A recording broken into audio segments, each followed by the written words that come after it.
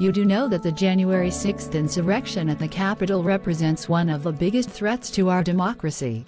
That is very interesting. How many guns did the FBI find?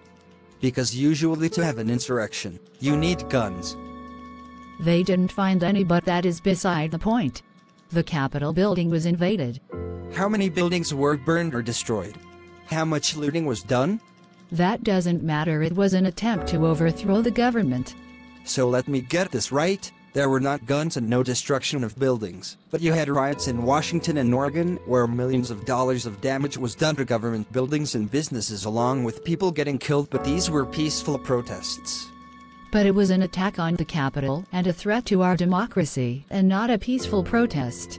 And you don't think that it is a little suspicious that the Capitol Police let the protesters into the Capitol building, but all the members of Congress were not in the building, and that the chairman declined to have the National Guard present? Also, we are not a democracy, we are a constitutional republic, just for the record. Those are just minor details, and it sounds like a conspiracy theory.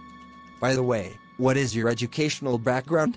I have a PhD in gender studies. Why do you ask? Well, then maybe I can interest you in buying a timeshare.